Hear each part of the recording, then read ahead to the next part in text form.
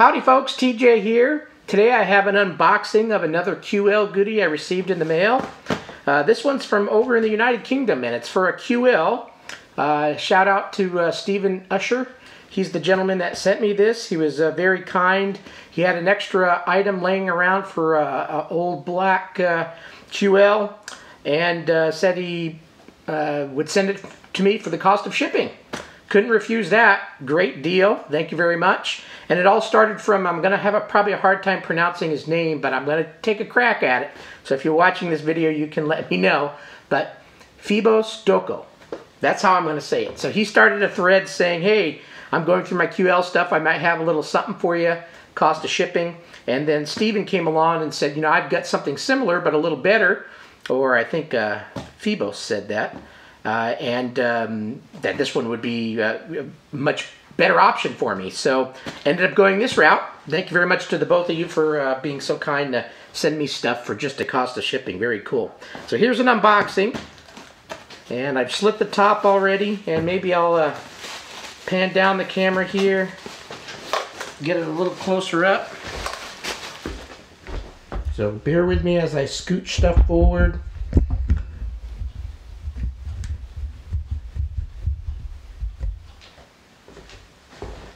All right,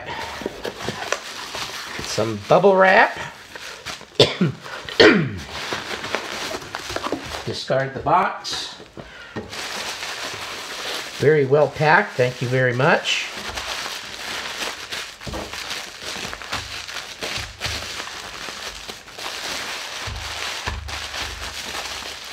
What could it be for QL? What do I need? All sorts of stuff. Oh boy, that's also in a black baggie too.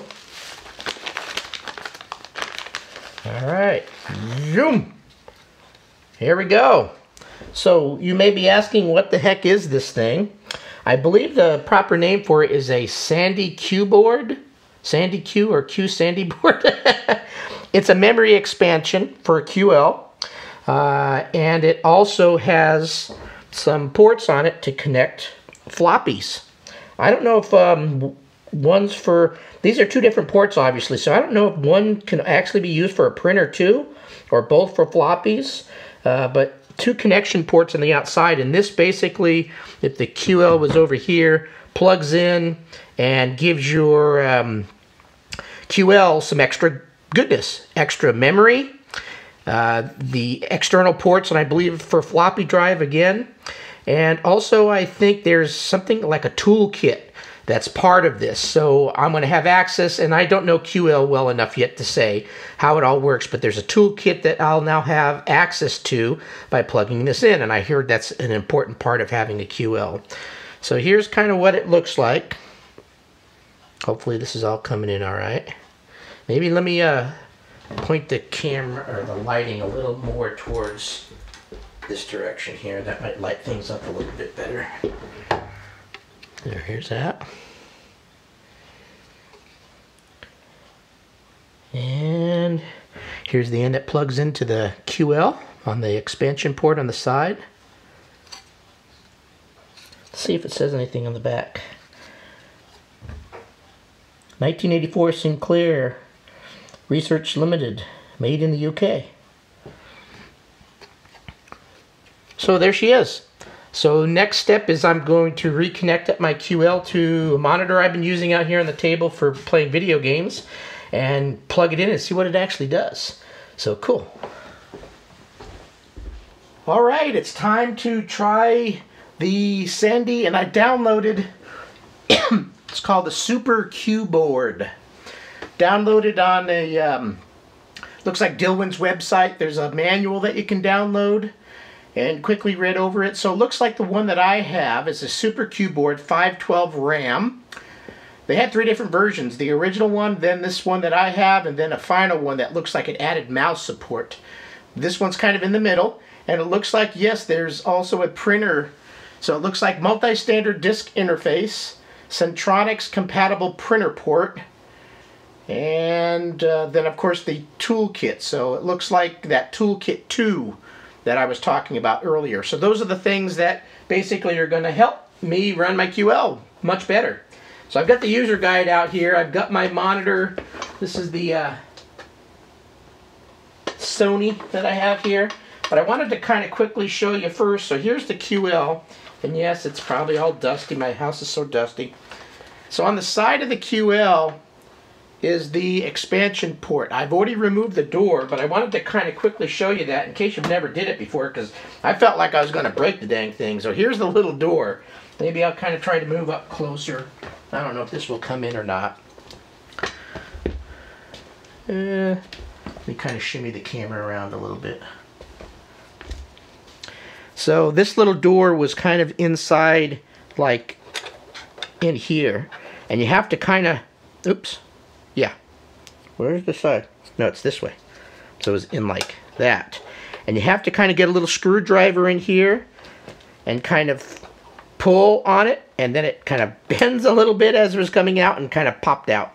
So I was a little timid on doing that at first, but that's what the inside, if in case, I'll just kind of go slow. I don't know if this will be picked up or not. But anyway, that's the expansion port.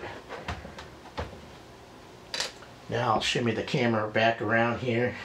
Or camera, the light. The light. So what it tells me to do is just go ahead and push it in. Don't force it. Just kind of wiggle it a little bit if it has to be. So let's try to plug this thing in. So I'm lining it up over here. There we go. Felt like a solid connection, so that's cool. So now I'm going to go ahead and reconnect up my power supply. I need to make sure to save the door. I don't want to lose it. I love to keep original doors and all that stuff. So turn off the monitor and plug the monitor back in. Power supply back in. I'm going to leave the little feed off for now. So now's the test. So I have the monitor powered up, but I got to go behind here now. I need to get like a little switch or something, or an AC adapter that's closer. So I'm gonna move the camera around so you can actually see the screen, because I have no clue what's going to happen. Yeah.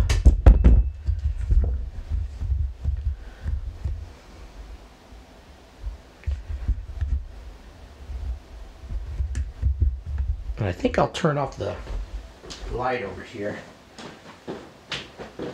Might make things come in a little better. I don't know.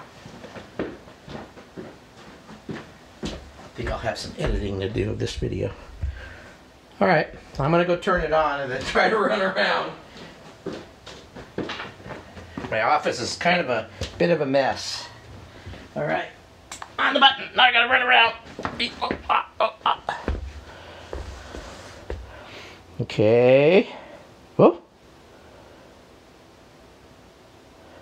Looks like it's thinking about it. Oh, Sandy Disk Controller version 1.16T, 1984, 640K, random access memory, Care/QJump Toolkit version 2.07, 1995.